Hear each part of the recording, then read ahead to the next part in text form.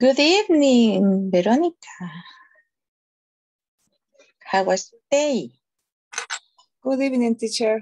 I'm so tired. I'm still working. Oh, you're still at work. Wow. Yeah. And what do you have to do now there? I prepared 2 papers for credit for the people. I'm working in the cooperativa. It's like bank. Ah, yes. What cooperative are you working? In Acacepsa. Where is it? Where is it? Because I have an account in a cooperative that is there near Café Don Pedro.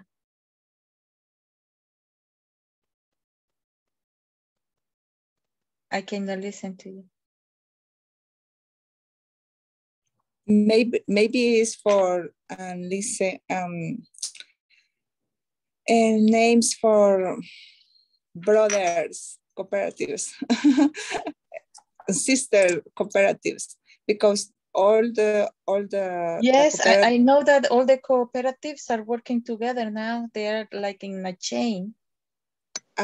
Because you can put some money from one cooperative to another. Yeah. Mm-hmm. Mm-hmm. Yes. I guess that it's better to have your money in a cooperative than in a bank. Yeah, it's more for here. Yes. Yes. The only thing that they didn't have when I still was working with them is credit cards, but now you have a credit card that is even better than the ones from not credit but debit card. We have the debit card. Mm-hmm. But still working for the credit card. No, I guess that if you don't have credit card, it's better. It's better just to work with the money that you already have. Yeah. Yes, but it's very necessary here, really, because it's the people, it's other product for the sell. You know, maybe you can give them this for example, I have a check account with BAC. And it is with what they call it.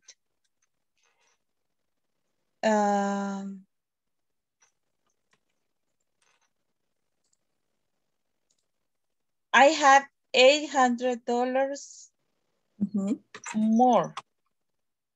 That means that if I don't have money in my account, I still can make checks or use money up to 840, something like that.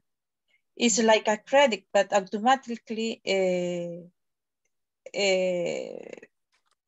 that I have in that account. You can work something like that. That if you don't have the money, you can use it up to that some amount according to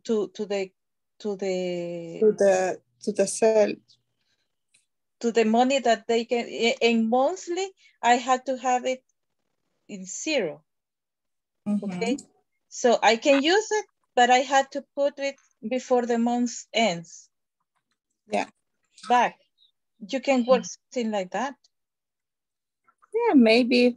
But instead of making a credit card, you may use the debit card, but it's like extra financial that you have in your same account. Yeah.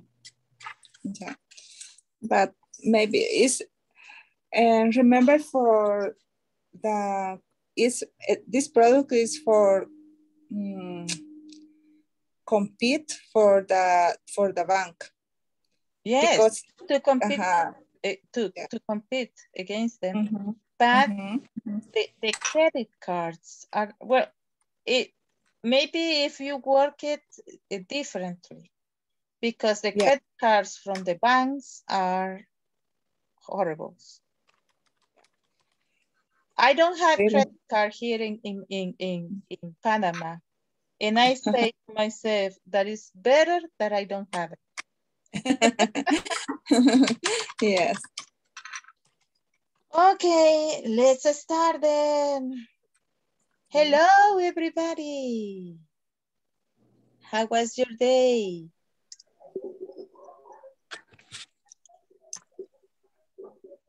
We have a nice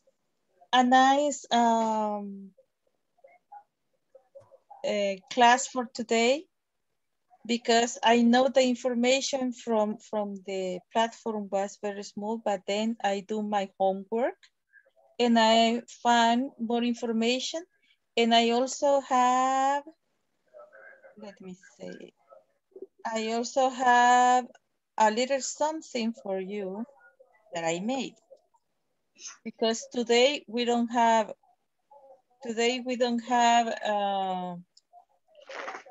in the portion that I decided to because remember that this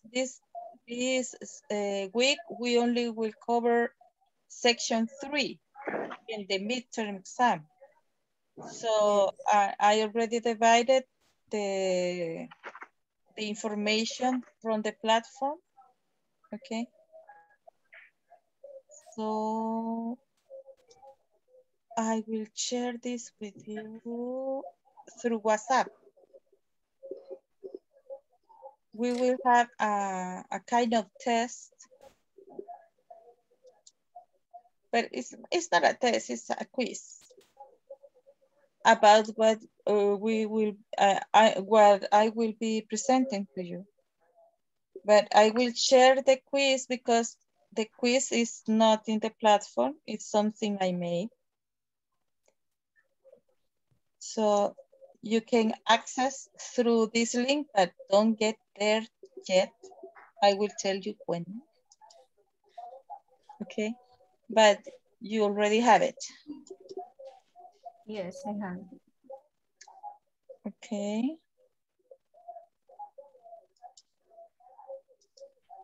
Now, let's go on. Somebody could read this, please?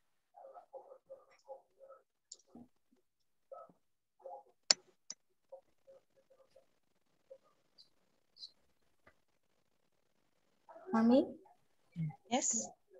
The end product of education should be a free, creative man who can better, Battle. I don't know, battle against his historical circumstances and adversities of nature. Okay. Now, the end product of education should be a free, creative man who can battle against historical circumstances and adversities of nature. Okay, that should be the end product of education. O sea, el producto de la educación debería de ser un hombre libre y creativo que pueda combatir contra las circunstancias históricas y las adversidades de la naturaleza. Okay. But that should be education. That means that education should let you be free. Okay. Not like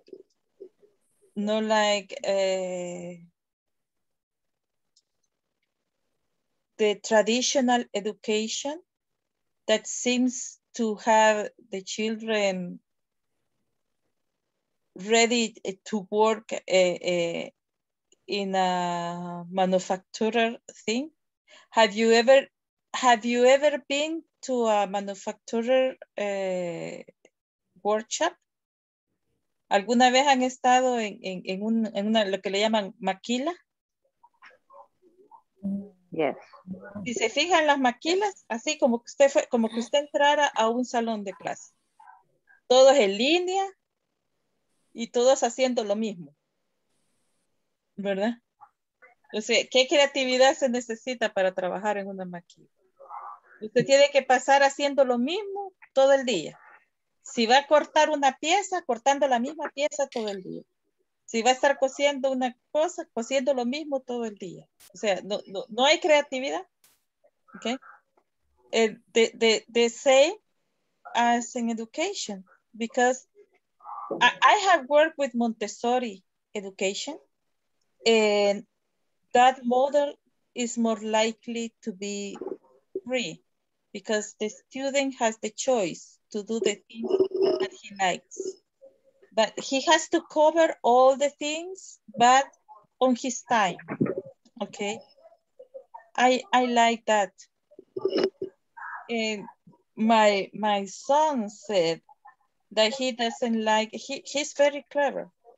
And he said that he doesn't like the way the education is. And I say, yes, you are right. Education is not good for people like you. And then he said, if I were a minister of education, I could change that. Then become a minister of education and change it, I said. And he said, why do you say that? Because it's true. You want to fight against all these things that we have in education. You have to go there using the same system. Go there and then change it. You can do it. Now he has a plan. He is writing it down because I said, I like everything that you say. And I'm a teacher and I know that all the methods that you are thinking of are good, but write them down because someday you will need to present a project and then you already have it.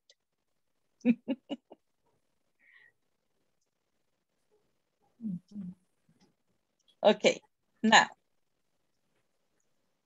in this lesson, participants will listen to sentence stress in order to improve pronunciation. Have you done this? ¿Ya hicieron esto? Yes, I do. Okay. This is very little because it's just one this sentence and you have to listen to it you are supposed to listen to it several times. Then it says, excuse me, they're perfect. I like the blue one. They're not very attractive, okay? Excuse me, they're perfect. I like the blue one. They're not very attractive, okay? And that's it. But now I found some information about stress and the importance of stress sentence. Now, repeat after me.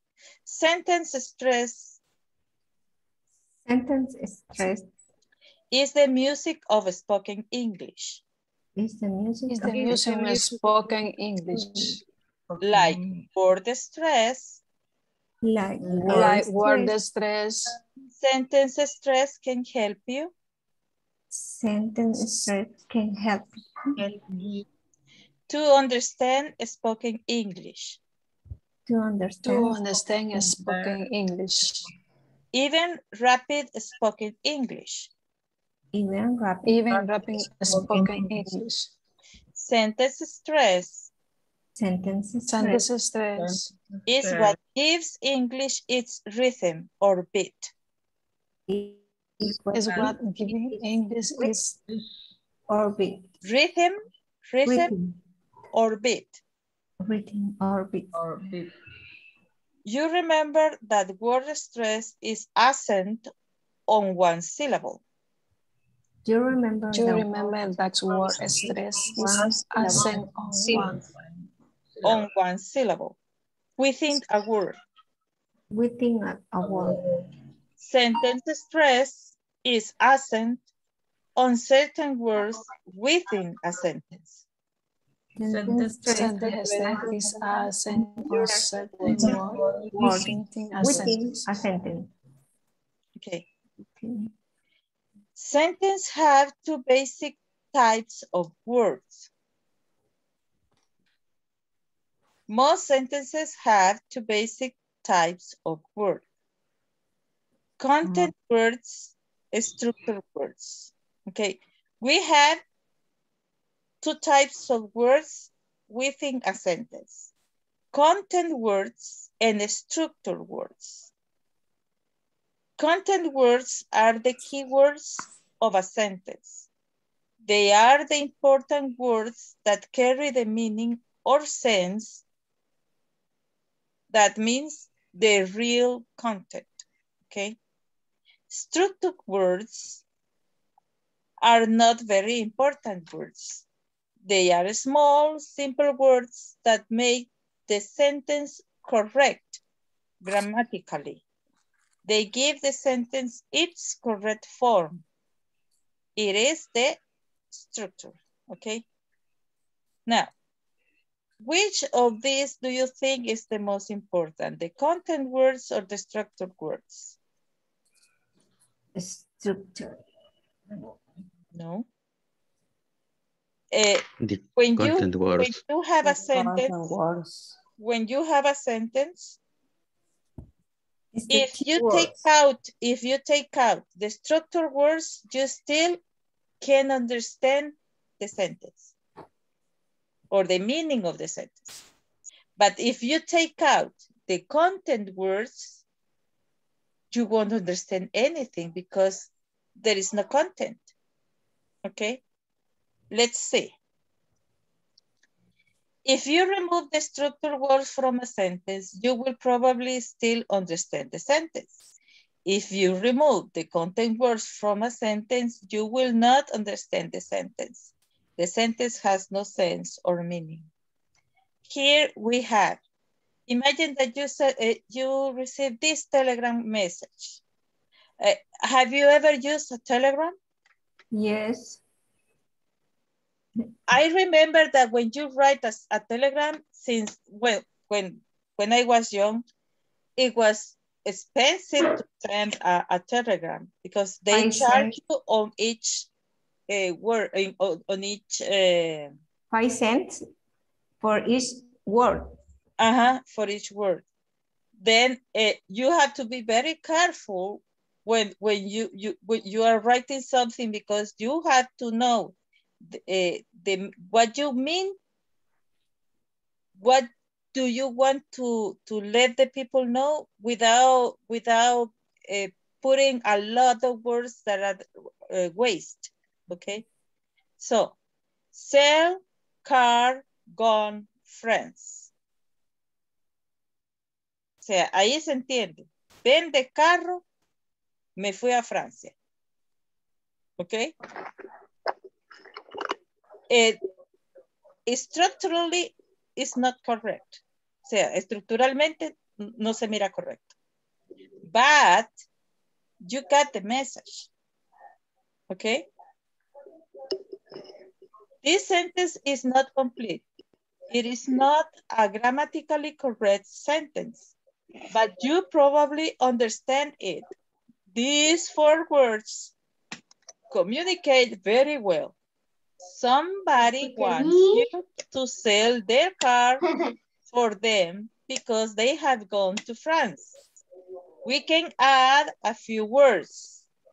Sell my car, I've gone to France. Aquí ya está un poco más estructurado, ¿verdad? Pero siempre los más importantes son sell, car, gone, and friends. The new words do not really add any more information, but they make the message more correct grammatically. We can add even more words to make one complete, grammatically correct sentence. But the information is basically the same. Will you sell my car because I've gone to France? Esta ya no parece un telegrama, ¿verdad? Ya parece más una carta. Pero básicamente, si usted se fija, va desde aquí. Now, repeat after me. Sell, car, gone, France. Sell, car, gone, France. The information you need is there. Okay? Now, sell my car. Sell my car. I've gone to France. I've gone to France. This I've is I have. I have gone to France. Esto está en presente perfecto. El presente perfecto es algo que ya sucedió en el pasado que todavía está afectando el presente. O sea, I have gone to France. Me he ido a Francia. ¿Verdad? Entonces, aquí ya está mucho más estructurada la oración, pero siempre lo más importante, si se fijan, aquí de lo que está en amarillo are content words, and the ones in pink is the structure words. If you take out the content words, if you only have will you, my, because, I, to, ¿entiende qué es lo que quiero decir ahí? No. ¿Entiende? No se sabe. Y son más palabras. Son 2, 4, 5, como 6 o 7 palabras. ¿Verdad? Y las otras solo son 4, o sea que es casi el doble. Pero no dan ninguna información que a usted le pueda dar una pista de qué es lo que quiere hacer. ¿Verdad? Okay. Now, in our sentence, the 4 keywords sell, car, gone, friends are accentuated or stressed. Why is this important for pronunciation? It is important because it adds music to the language.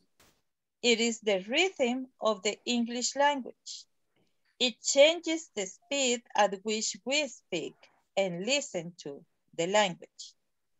The time between each stressed word is the same. In our sentence, there is one syllable between sell and car, and 3 syllables between car and gone. But the time between sell and between car and gone is the same. We maintain a constant beat on the stressed words. To do this, we say my more slowly and because I've more quickly. We change the speed of the small structured words so that the rhythm of the key content words stays the same. ¿Entendieron esto? No. Vaya, si se fijan aquí, al principio aquí hay 2 palabras que son structured words. De ahí viene esta que es donde está el stress, que es la content word. Después va solo una palabra entre sell y car, y después van 3 palabras entre car y gone. Después hay una palabra entre gone y friends. Pero el tiempo que nos vamos a ocupar para decir las structured words entre cada uno de las content words va a ser el mismo. A pesar de que sean más palabras. Pero el tiempo va a ser el mismo. O sea, will you sell my car because I've gone to France? O sea, lo que se requiere es que se oiga como que los acentos de la oración van a ir siempre como al mismo ritmo. ¿Verdad? Entonces, por eso, will you sell my car because I've gone to France? ¿Verdad? Entonces, because I've va más rápido que el my. My lo hacen un poquito más largo para que siempre el beat siempre vaya a la misma al mismo tiempo.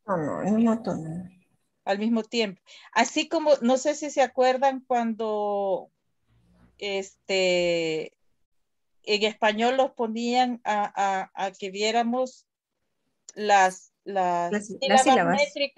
sílabas métricas en los poemas. ¿Verdad? Que cada oración tenía que medir X cantidad, ¿verdad? Y que había ciertas palabras que se unían con otras, ¿verdad? Para hacer una sola sílaba métrica. Entonces, que era como para darle el sentido, el ritmo al poema. Pues es lo mismo es en inglés, ¿verdad? Pero aquí no solamente a la hora de estar escribiendo poesía, sino que a la hora de hablarlo. Por eso es que, si ustedes se fijan, cuando hablamos en español, nuestra voz suena diferente que cuando hablamos en inglés. ¿Verdad? Now, esta es otra oración donde, si se fijan,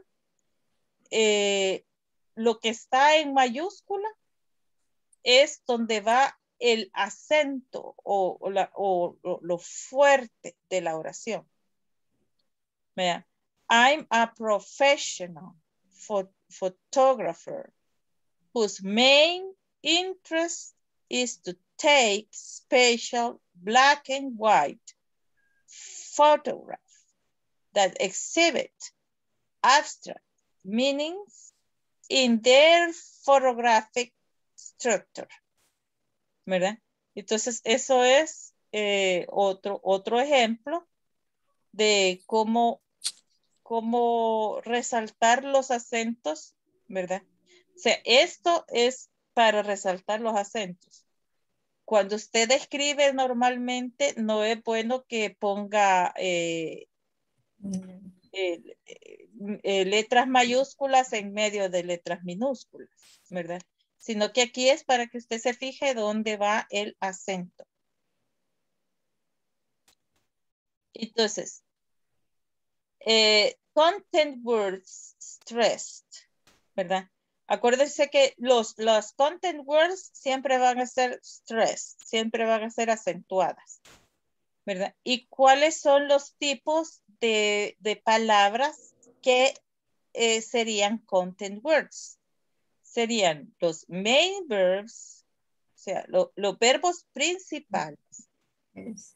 ¿Verdad? El verbo principal es el más importante, el verbo en la oración, ¿verdad? Hay algunas oraciones que pueden ser lo que llamamos complex sentence o compound sentence. O sea, que son más de una oración en una oración. O sea, hay más de un verbo en una misma oración. Entonces, ambos serían main verbs, ¿verdad? Después están los nouns, ¿verdad? Los nombres, ya sea nombres propios o nombres comunes, ¿verdad? Los nombres propios sería los nombres ya sea de personas o de ciertos países o de lugares, ¿verdad? Esos son los nombres propios. Y los nombres comunes son así como silla, mesa, ¿verdad? Cualquier objeto o cosa. O gato, qué sé yo. ¿Verdad? Adjectives son las palabras que califican al nombre o determinan al nombre, ¿verdad? Y los adverbs son palabras que califican o determinan a los verbos, a otro adverbio, a adjetivos y también a nombres, ¿verdad? Y los negative auxiliaries son, digamos, como don't, can't, ¿verdad? Didn't. Esos son negative auxiliaries, o sea, el auxiliar que va con el not. ¿Ok? Entonces, y aquí están los ejemplos, ¿verdad? Main verbs, sell, give, employ, y toda la lista de verbos que yo le di, todos los que son verbos, que son como 500 o 600 verbos. Y los nouns, car, music, Mary, ¿verdad? Car, carro, music, música, Mary, el nombre de una persona. Los adjectives, red, big, interesting. Los adverbs, quickly, why, never. Y los negative auxiliaries, don't, aren't, can't, ¿verdad? Entonces, todos esos son ejemplos de lo que son content words. O sea, las palabras que van a ser acentuadas en una oración. Y aquí tenemos lo que son las structure words. Estas son unstressed, ¿verdad? No son acentuadas. Entonces, ¿cuáles son las palabras que son structure words? Serían los pronouns, o sea, no nombres, sino que pronombres. Como I, you, he, she, we, you, they. Pronouns. También está me, him, her, your, our, ¿verdad? Estos son pronombres también, pero son object pronouns, o sea, que van al final. Las prepositions, ¿verdad? Que tanto hay preposiciones de tiempo, de espacio, ¿verdad? Las prepositions. los articles, los artículos, las conjunctions y los auxiliary verbs.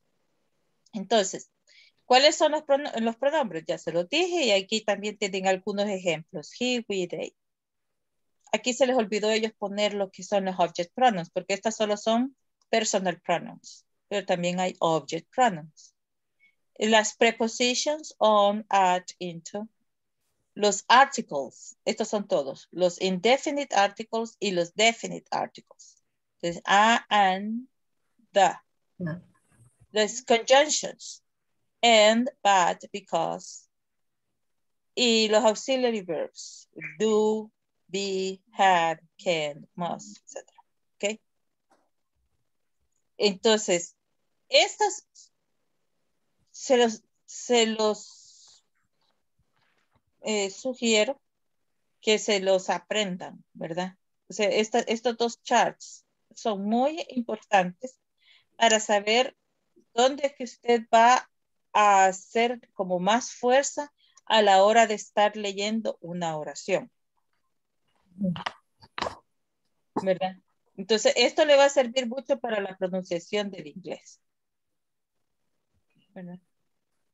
Entonces, the rules above are for what is called neutral or normal stress. But sometimes we can stress, estas son exceptions, but sometimes we can stress a word that would normally be only a structured word. For example, to correct information. Look at the following dialogue. They've been to Mongolia, haven't they? No, they haven't. Dice que aquí they está acentuado. Yes. Y es un pronombre.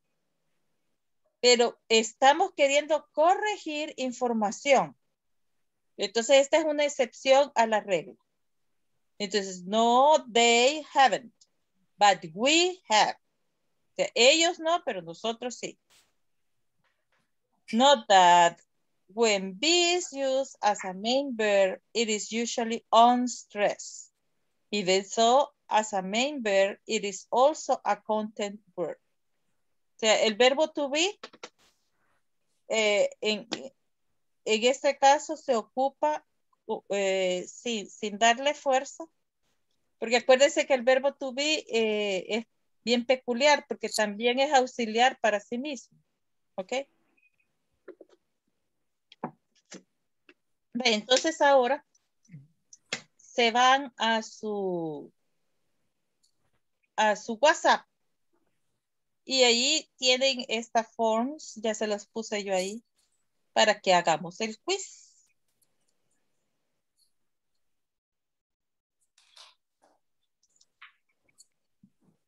¿Verdad? Hagamos el quiz ahí en WhatsApp.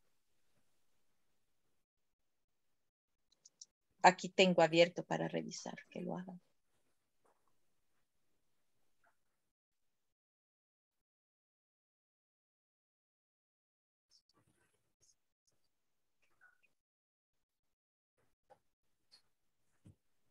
Aquí está. Quiero ver.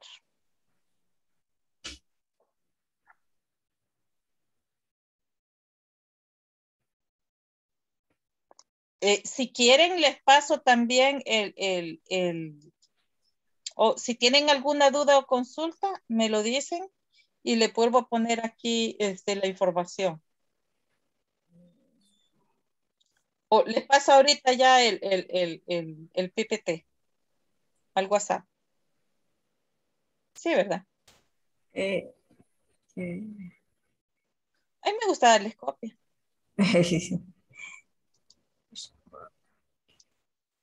Le voy a pasar el PPT ahorita.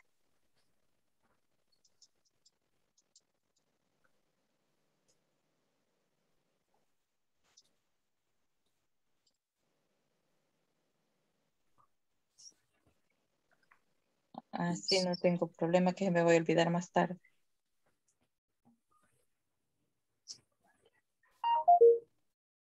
Uy, ya le cayó.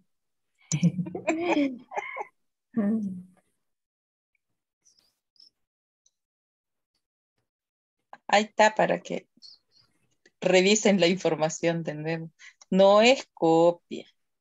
Es como se llama, es solo estar seguro de la información.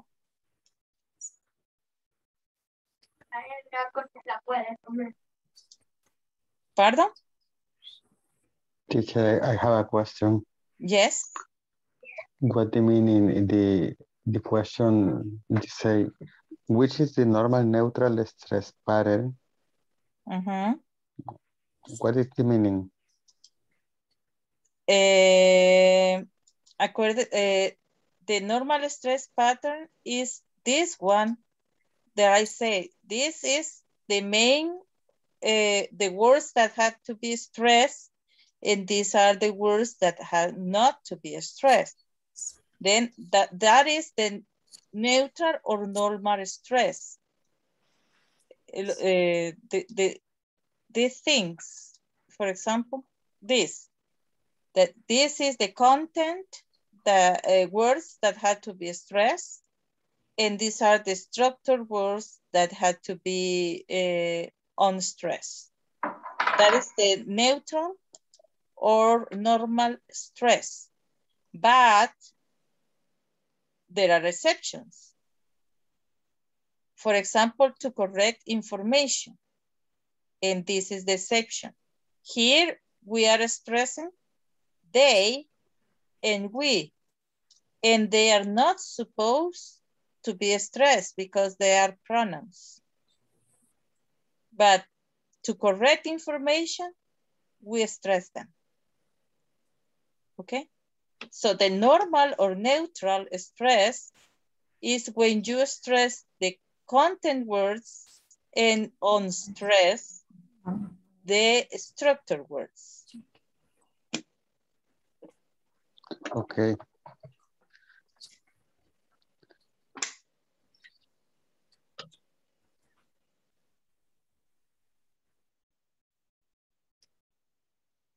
What does mean pattern? Pattern. Yes. Es patrón. Así yeah. como aquí. This is the pattern. Okay. El patrón. Yes. This is the pattern. Content words stress, structure words non-stress.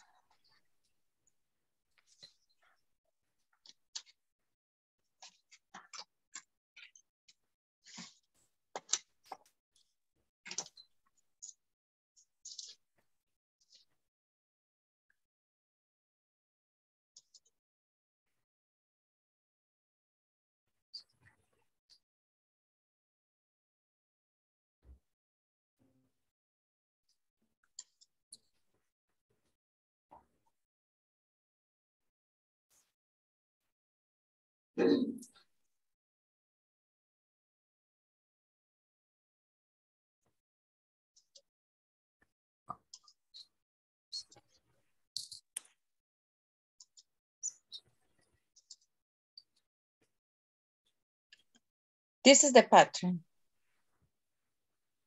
Okay. Okay. And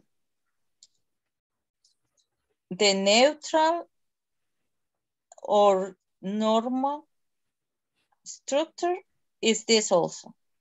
When you stress the content words and the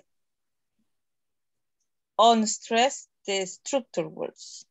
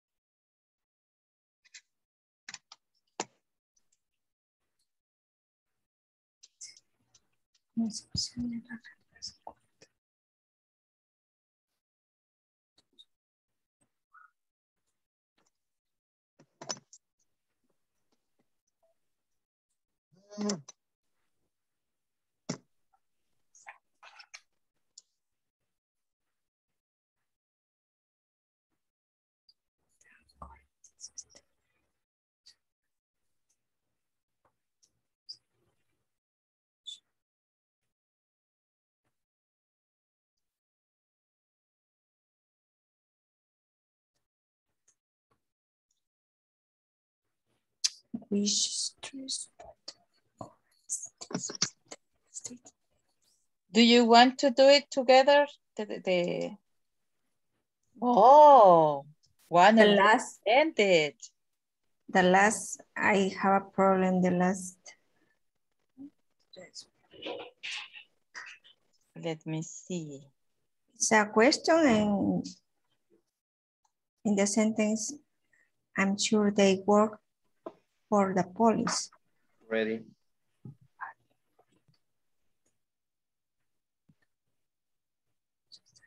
Okay. Oh, 4 people. Nice. Which stress partner? ¿Comparto aquí la nota o se la ve? No le salió la nota todavía. ¿Sí? They work for the police. ¿Le salió? Sí. They work Okay. for the police. They don't, but we do. La mayoría se ha equivocado casi en el mismo. Aquí estoy viendo, ¿quieren ver? Ya. No, no, miss, no yet, please. Deja gustado el test. I'm sure they work for the police. Yo voy de camino a mi casa, teacher, entonces no lo he podido hacer. Okay, no problem. You do it when you get home. Okay, thank you. Okay, don't worry. Remember that this is something I made by myself. It's not even in the platform. It's something just to check your knowledge of material, extra material. Teacher, esta clase la graban, ¿verdad? Para poderla volver a ver más noche. ¿La puedo ver? Sí, sí, No. ustedes tienen ahí en el documento, hay un correo que les mandaron donde está el enlace de WhatsApp y ahí también está el enlace de YouTube. Ok. Ok, yo lo reviso ahí entonces. Ok. Porque está bien interesante y sí tengo que repasarlo y prestar atención.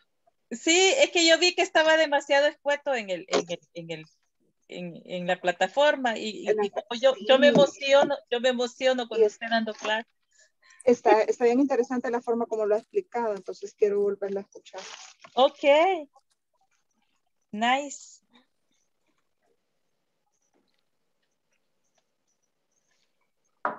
Es que como les digo, ustedes son mi oasis en el desierto. Así que me preparo para darles la clase.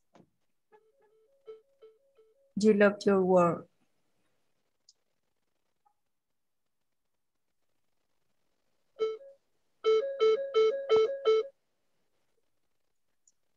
And it is always according to the platform. Okay. Siempre de acuerdo a la plataforma, pero ampliándoles un poquito más. Para que valga la pena venir a la clase. Yeah.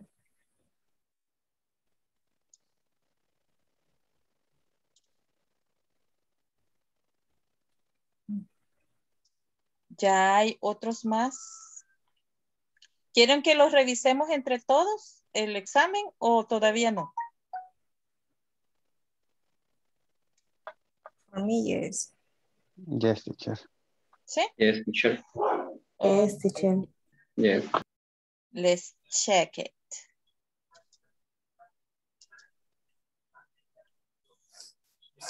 Well, this is individually, okay?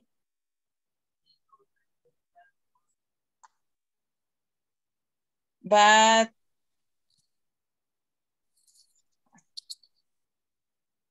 we have, now, we have the questions here. Let's do it. Which words in a sentence are usually stressed? We say Content words. Content words. Okay, content words. Now, which words carry little meaning but make a sentence grammatically correct? Structure word. Structure words. When speaking English, we try to create a rhythm. in which the time between structure is I The put same. I The put same. different. The The same. same. Ajá. I Que put recuerda que les different. dije que aunque son 3 palabras, lo que se hace es que se leen más rápido y si es una sola, se alarga. Okay. Then it's the same. Which is a list of content words. They shove through or Donald's eyes small. Donald I. Small. I small. Donald's eyes small. Este Donald's es un noun, este es otro noun. Y este es, ¿cómo se llama? An Adjective. adjective. Adjective. Okay. Now, which are not usually stressed. Preposition. Preposition. Article pronouns. Conjunction. Not usually stressed. Now, which is the normal neutral stress pattern? If you can call me in the morning. If you can call me in the morning. The first. The first. The first. If you can call me in the morning. The first, because it's verb, and noun. Okay.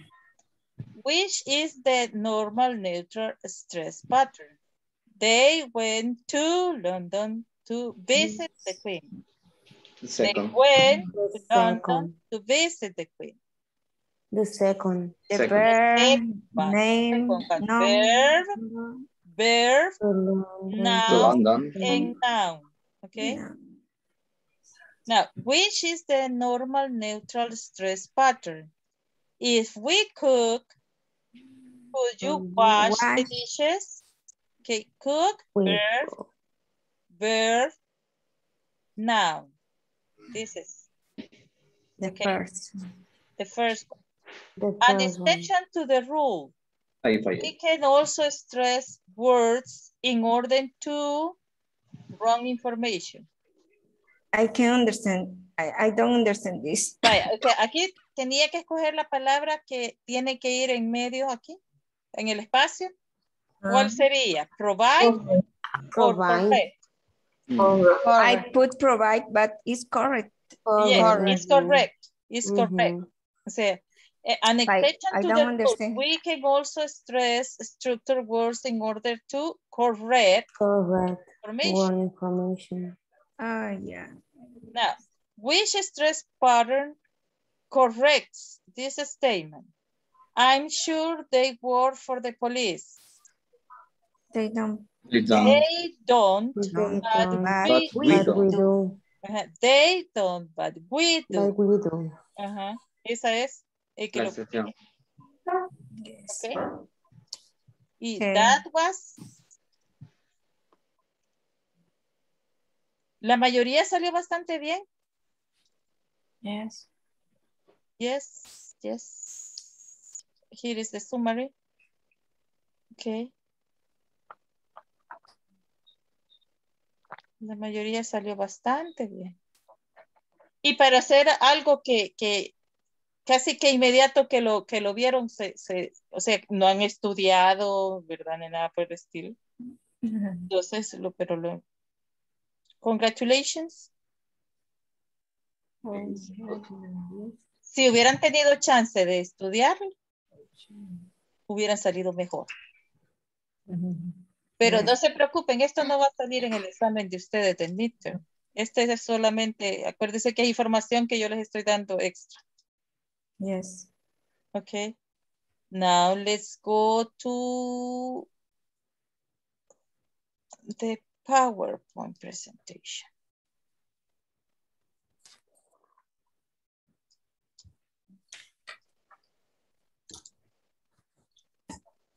Okay, esto ya lo vimos.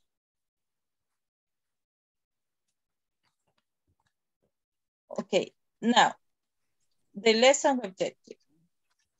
In this lesson, participants will listen to a conversation and will introduce to comparisons with adjectives by expressing preferences.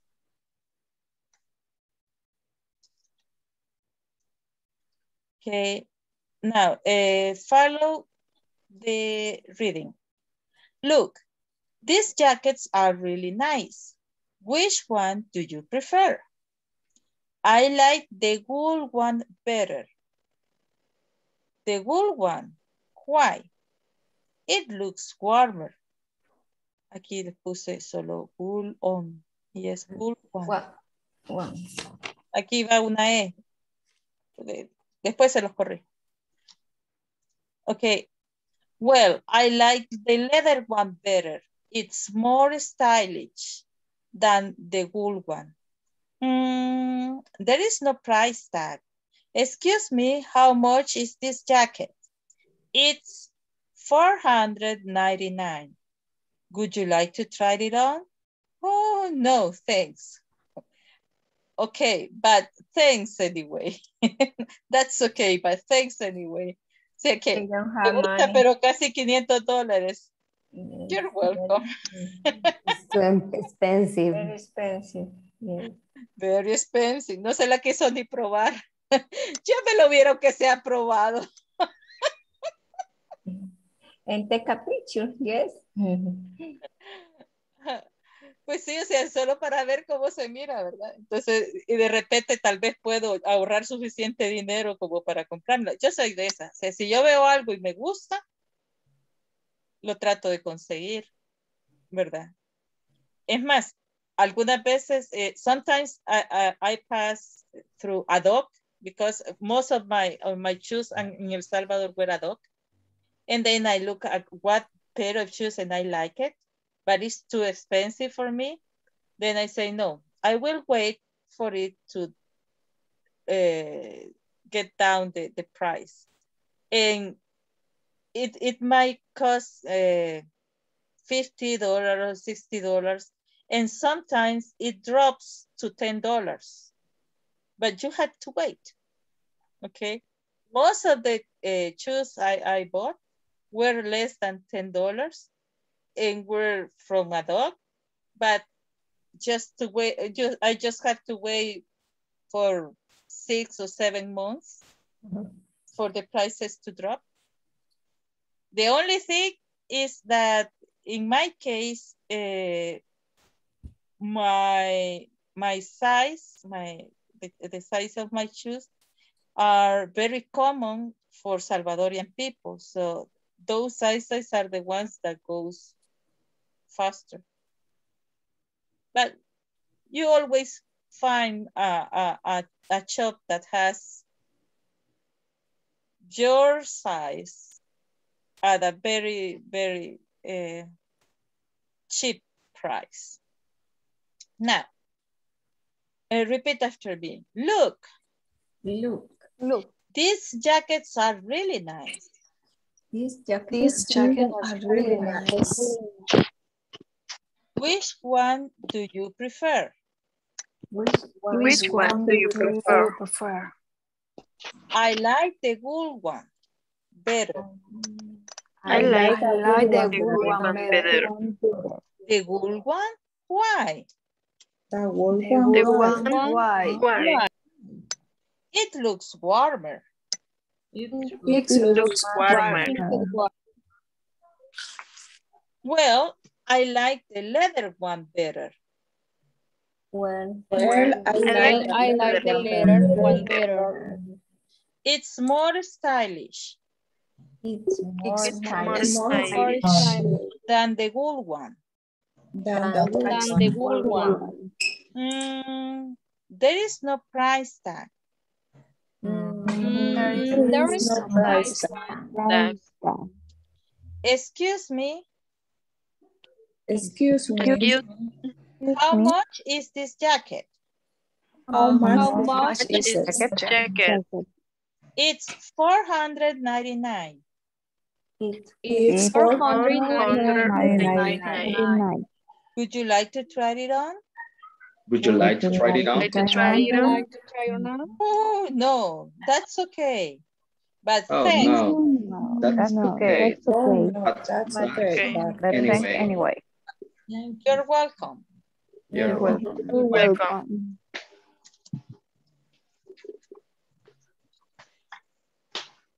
Okay. Now, volunteers.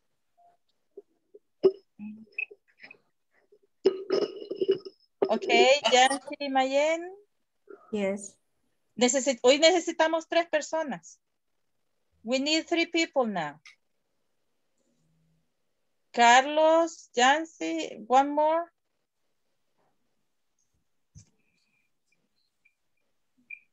Okay, Carla.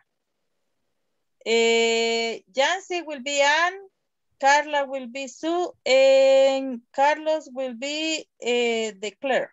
Okay? Okay. Go ahead. Okay. Look, this jacket is really nice. Which one do you prefer? I like the wool one better. The wool one? Why? It looks warmer. Well, I like the leather one better. It's more stylish than the wool one. There is no price tag. Excuse me, how much is this jacket? It's 499. Would you like to try it on? No, thanks. Okay, but thanks anyway. You're welcome. Okay, thank you very much. Now, I need other 3 volunteers.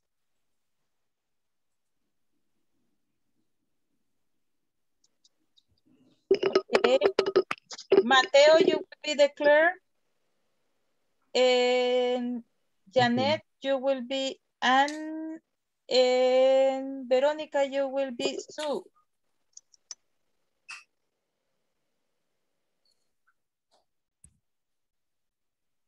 Okay. Janet. Me mueve la... Ay, perdón. Okay.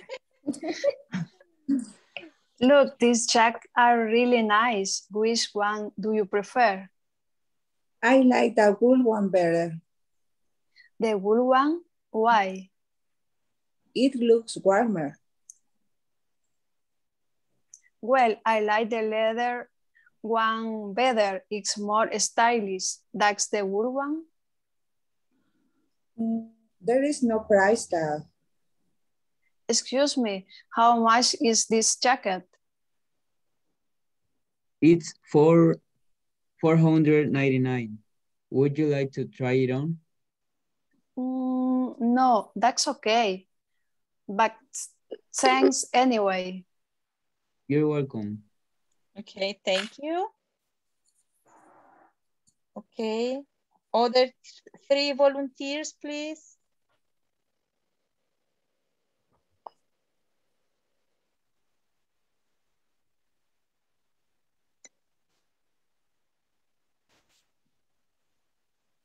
Lisette Esmeralda, could you be Anne, please? Okay. Daniel Jeremías, could you be the clerk? And Lourdes González, could you be soon, please? Yes. Okay. Look, these jackets are really nice. What one do you prefer? I like the wool one better. The wool one? Why? It looks warmer. Well, I like the leather one better. This more stylish than the wool one. There is no price tag. Excuse me, how much is the jacket? It's $499. Would you like to try it on? No, thanks, okay, but thanks anyway. You're welcome. Okay, thank you.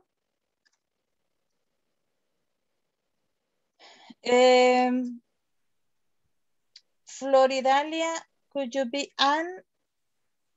Melida Sarai, could you be Sue?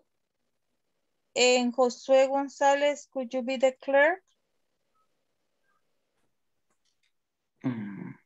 Okay, look. Okay. Look, these jackets are really nice. Which? I like the wool one better.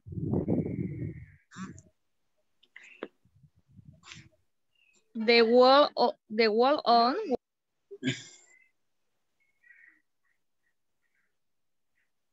It looks warmer.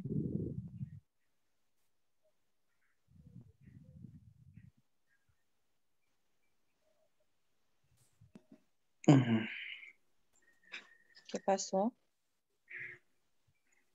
Hola. Ay. Yo creo Well, que... excuse me. Well, I like the letter one better. It's more stylish than the wool one. This is not price tag.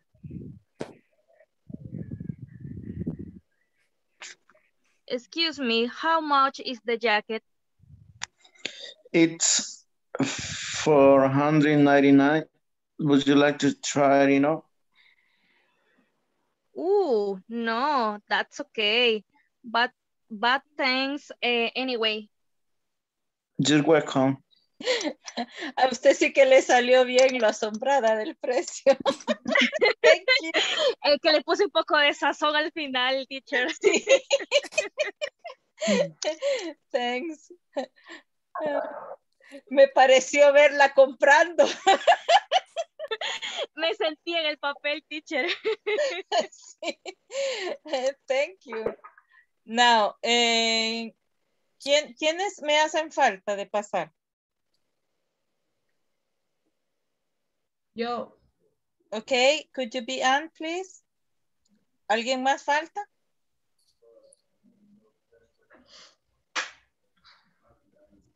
Nadie más falta. No. Okay. Now, let's start then.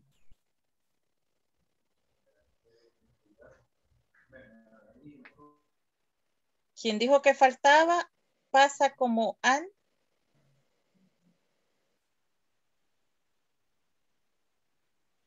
Y... Look. Ajá, ok. Lucy's jacket are really nice. Which one do you prefer? I like the wool one better. The wool on why? It looks warmer. Well, I like the leather one better.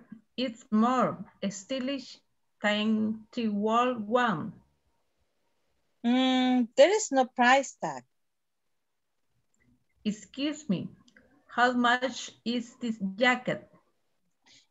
It's $499. Would you like to try it on? No, thank you. Okay, but thank you anyway. You're welcome. Okay, now we finish. Tomorrow we will have the rest of the section, and we also will check the exam. If you have any doubts about it, and you are supposed to be doing that exam from tomorrow to Thursday.